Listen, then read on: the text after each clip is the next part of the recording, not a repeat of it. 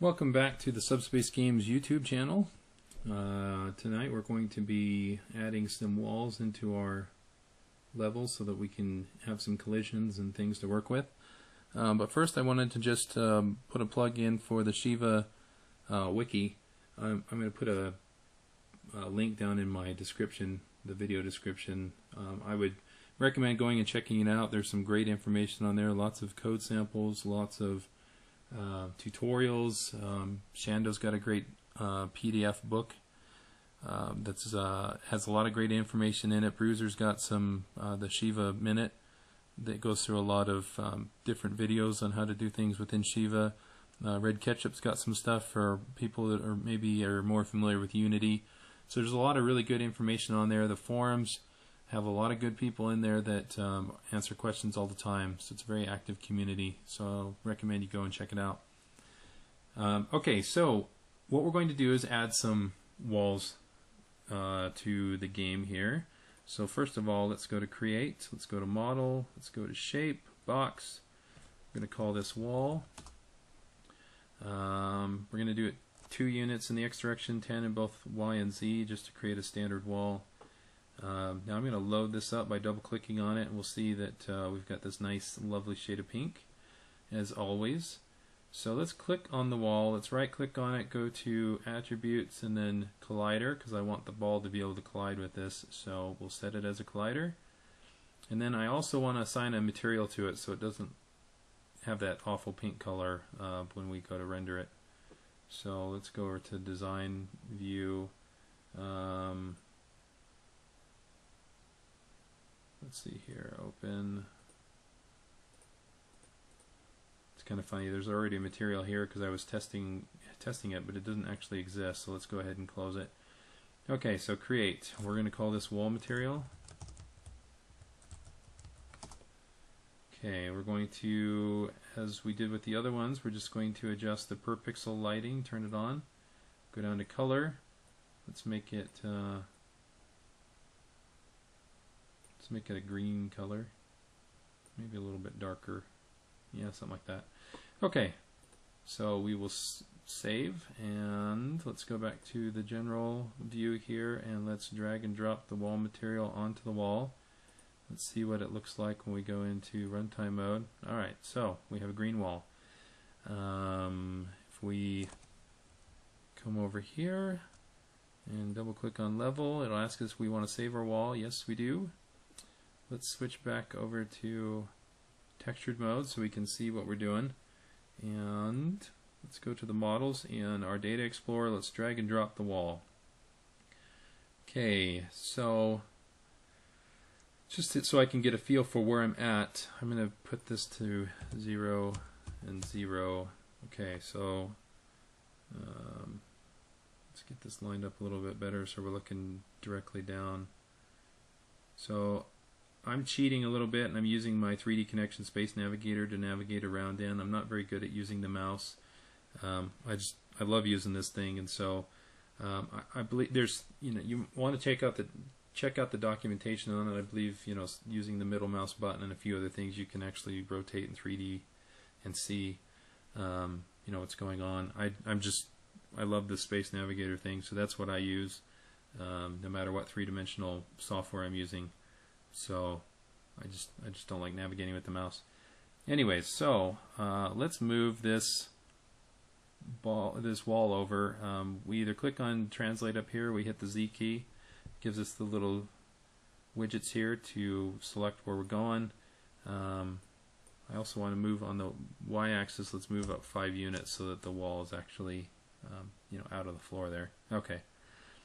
So the next thing I want to do is let's scale it up so we have a little bit of distance. It's kind of a small wall here. So let's go to the scale, and we're going to move in the Z direction. Let's scale it up a little bit. Let's switch over to translation using the Z key. We'll move it up to about there, maybe a little bit further. Okay, now as long as I have this selected and I'm in the scene viewer, I can go ahead and hit Control Delete or Control D, as in dog, and it's going to create a duplicate. So then I can just drag this duplicate copy over here. Let's drag and drop another wall. I'm going to pull it up on the y-axis again, 5 units, and let's move it down here. Let's rotate around a little bit so you can see what we're doing. Okay. Move it back. I'm going to scale it up again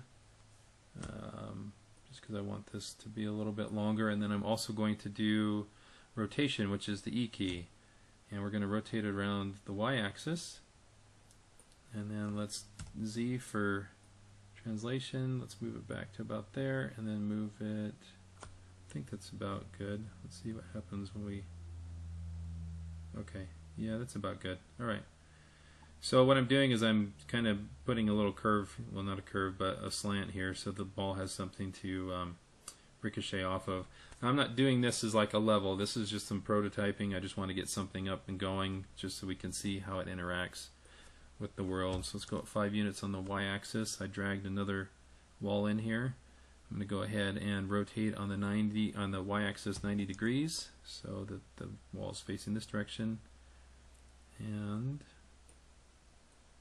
let's go ahead and scale it up as well. So we're going to hit R to scale in this direction here, Z to translate, move it down, and I'm going to have to go from a different angle here so I can see what I'm doing. That's about right. Okay, overlap is fine, not a big deal. Just pull out a little bit there. Okay, so Control D to duplicate that wall as well. We will move it over, move it out this way, scale it down a little bit, so hit R and pull it in oops, wrong direction. Control Z undoes what you just did. Okay, well, there we go. Okay, Z to translate again, and let's move it back so it's hitting up against this wall. Okay, and one last time, let's drag and drop a wall in. We'll move it up 5 on the Z axis again, or the Y axis again. Move it back here so it's lined up with the end of this. And let's scale it again, R. Okay, Z to move it. And I think that should do it. Yeah, like I said, overlap doesn't really matter. I'm not too concerned about it. Okay, so let's move the camera back here to the beginning of the level, because right now, since we're not doing anything fancy with cameras, this ball or the camera is going to be exactly where we put it when the game starts. So let's go up to Scene, Save. Let's start it. Now, the other thing that I didn't tell you guys about is that I jacked up the power on the ball. So it's got a little bit more force behind it because I wanted to see it actually go somewhere. So you can see it goes and it ricochets off. So that's all I wanted to do in this video. You can kind of get a feel for maybe what the gameplay is going to be like. It's going to, we'll have some objects that you can place in the level, and we'll have a target at the end. And you place the objects so that the ball will rebound off those objects and make it to the end. We're eventually going to also make it so that before you launch the ball, you can aim. So the camera will be right behind the ball, and you'll be able to move around and aim, get the angle that you want to launch the ball in, and then once you tap the screen somewhere or click on your mouse, whatever the case may be, it'll launch, and then you'll be able to ricochet it off certain objects and get it to the goal. So hopefully it'll be a bit of a challenge. Hopefully we'll have some cool levels, and hopefully I'll get a lot of feedback from you guys. Just wanted to say thank you to Shando. He was my first person for getting on the forum and giving me some feedback on the game. So I appreciate it a lot. Please keep those comments coming in. No matter how big or how small you think it is, it's not going to hurt my feelings. I don't really care. This is a learning experience, and I want this to be the best thing that it can be, and that means that I'm going to rely on you guys to let me know, if my design just sucks, or if it's good or whatever. So just give me some feedback. And thanks for tuning into the video. Hopefully you go and check out the ShiVa wiki. Talk to you later.